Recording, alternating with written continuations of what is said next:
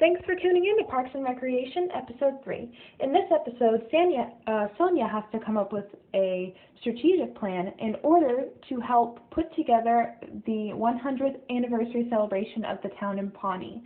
Pawnee, every single year on this day, holds a celebratory parade and a celebratory marathon, the marathon coming before the parade. Sonia is in charge of both of these events this year and decides to make the marathon go through the parks. Since she runs all of them, it's pretty easy to figure it out. Sonia starts to develop her plan and realizes that for her water checkpoints, she needs tents. So she decides to go to the local tent dealer, only to find out that it's closed.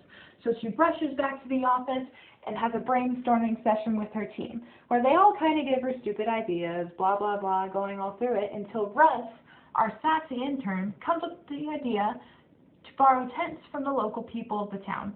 Sonia loves that idea and decides to go with it.